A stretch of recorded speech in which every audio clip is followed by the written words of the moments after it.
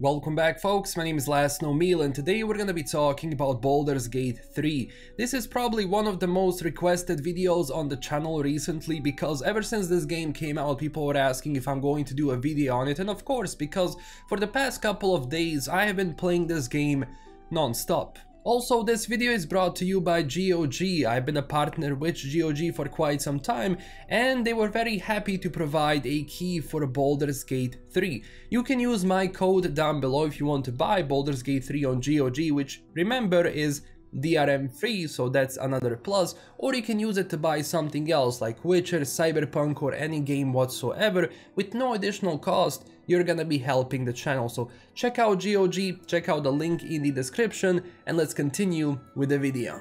But also keep in mind, I wasn't someone who played the game in early access, so when Baldur's Gate 3 came out, that's when I jumped into it for the first time and experienced everything this game has to offer. And I'm going to be honest straight away, this is probably one of the most important games which are going to come out this year for two reasons.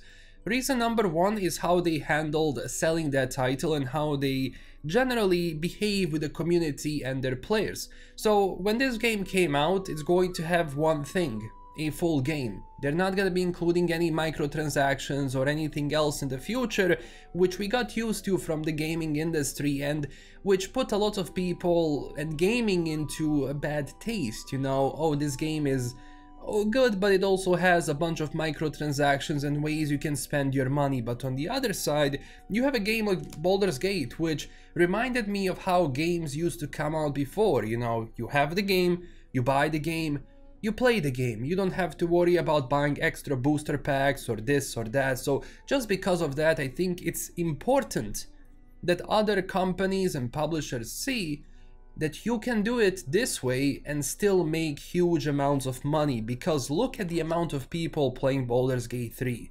This game is selling. And the second reason why I think this game is incredibly important is because of it's going to bring more attention to turn-based RPGs, and not just turn-based RPGs in general, but also this playstyle which kind of relies on tabletop or D&D rules, where you're gonna be rolling a dice for perception check, or where you're gonna be rolling a dice for attacks, which obviously in the game is gonna be calculated in a different way. You're not gonna be rolling a dice for every single attack, but most of that stuff is kind of what D&D is and what tabletop games in general are, especially tabletop RPGs. And most of my friends and people I talk to, when I tell them about Baldur's Gate in general, usually it's like, I'm not sure if I want to play a turn-based RPG, because yes, getting people, especially in the mainstream, to play turn-based RPGs is tough because people want action, people want to see everything happening straight away.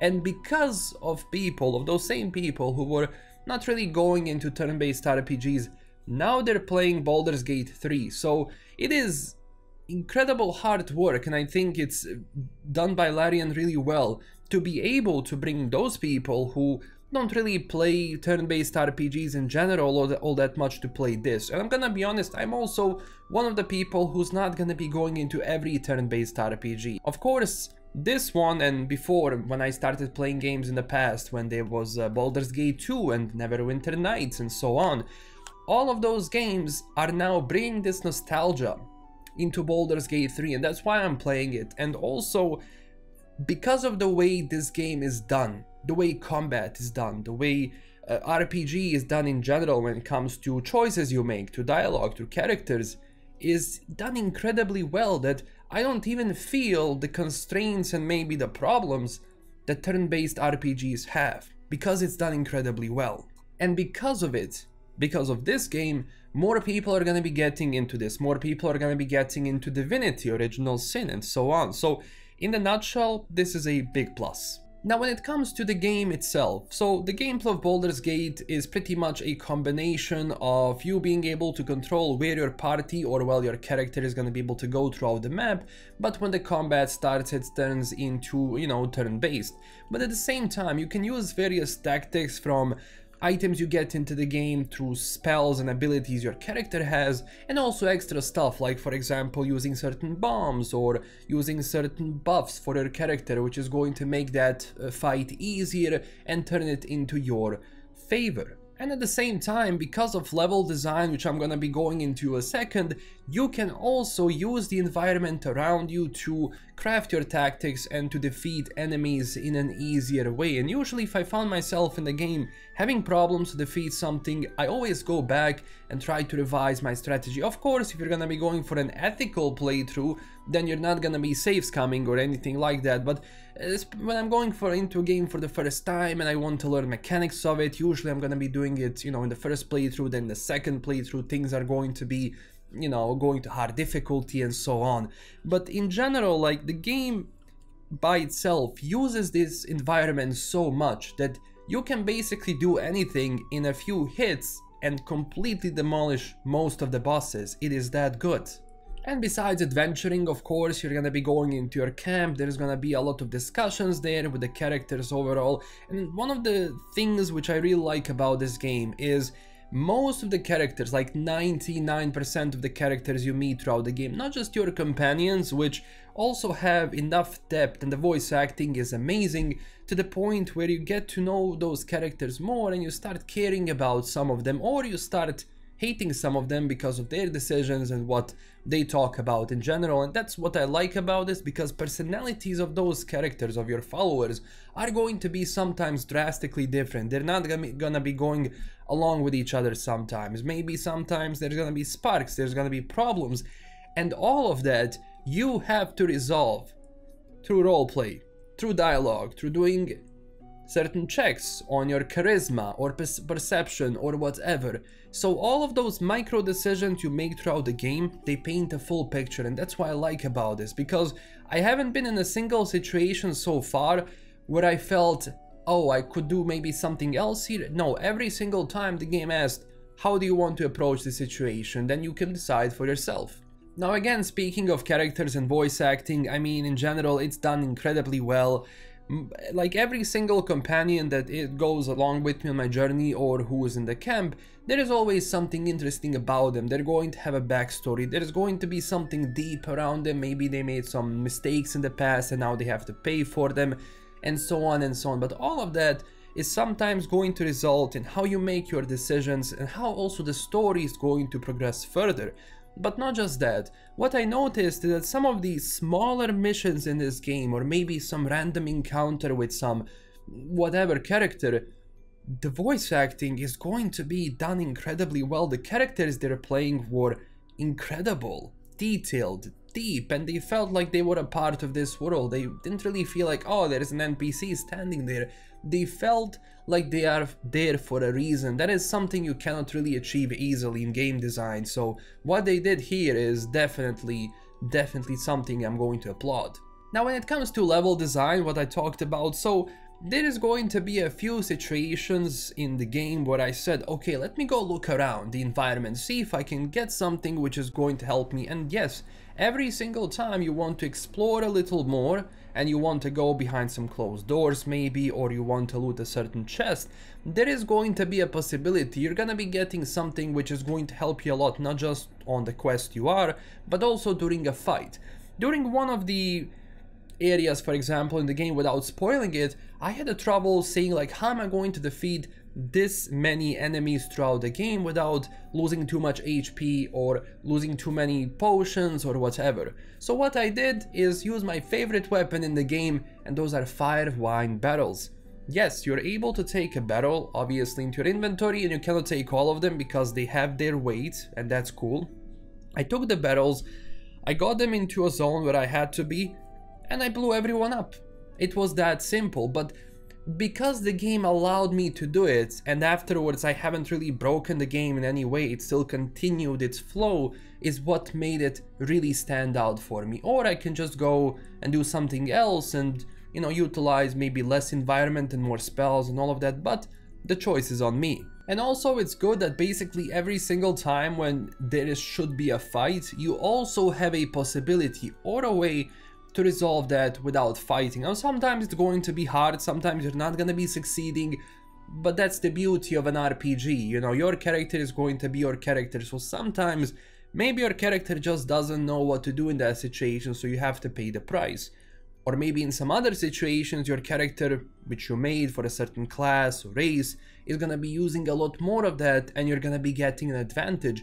But I felt like every single time I said, okay, my character has a certain advantage, it also contrasts itself with a certain disadvantage which comes later, which I'm not saying it in a bad way. It's more like you cannot be fully overpowered. I mean, there are some ways you can do it, obviously through cheesing, but at the same time, it didn't really feel like I was too OP, and because of that, I always had to think a lot more who I'm gonna be fighting and how I'm gonna be doing those fights. Generally, when it comes to RPG design, this is probably one of the most detailed RPGs out there, so it allows you to do anything. If you want to befriend someone and then betray them later on, or maybe you don't want them to attack straight away, so you're going to say, oh, you're my friend, and then you're going to blow him up, for example.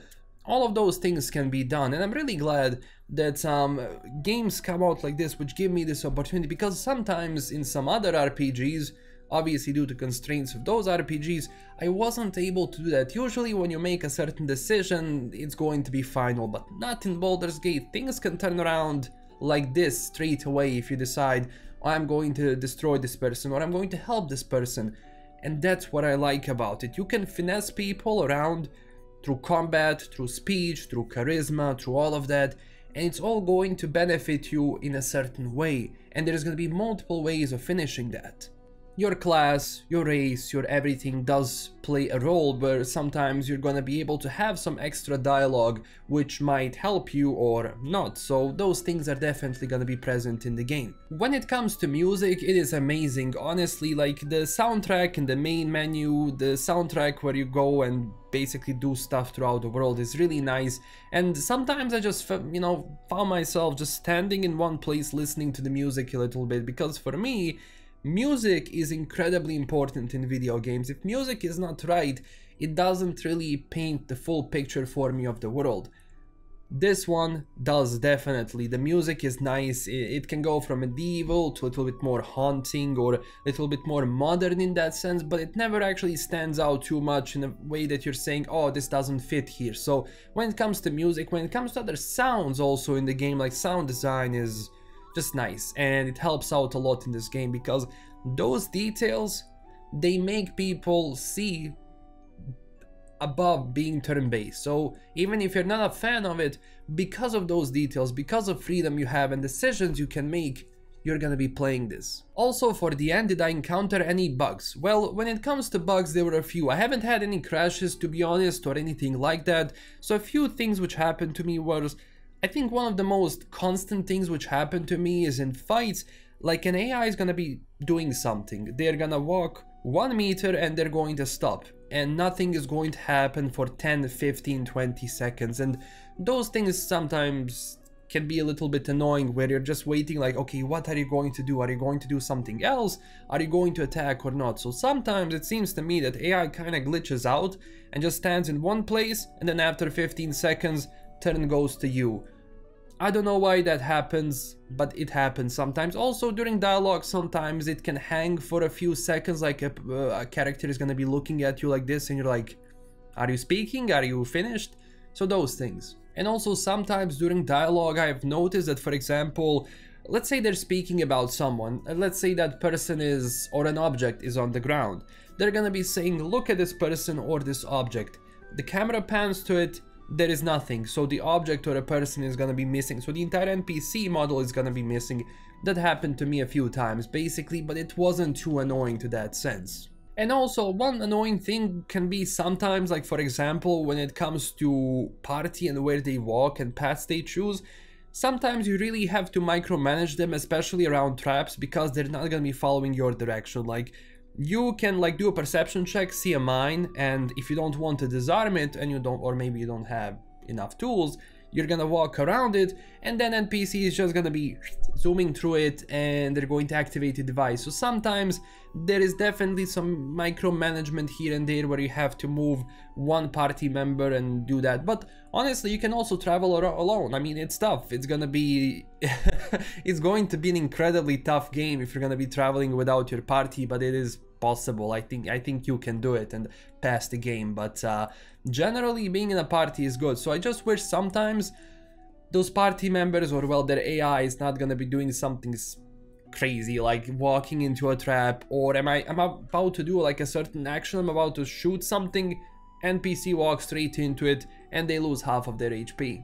But besides everything else, like that's pretty much everything I personally encountered when it came to bugs and glitches in this game, but nothing which was game breaking for me, nothing which was you know, bad. So all in all, I'm going to be honest, I'm a little bit addicted to this game. I'm having a hard time to stop playing it once I start, because there is always something new to do, or I want to check my inventory a bit, or I want to fight this or finish this quest, or maybe I want to see what this mechanic can do.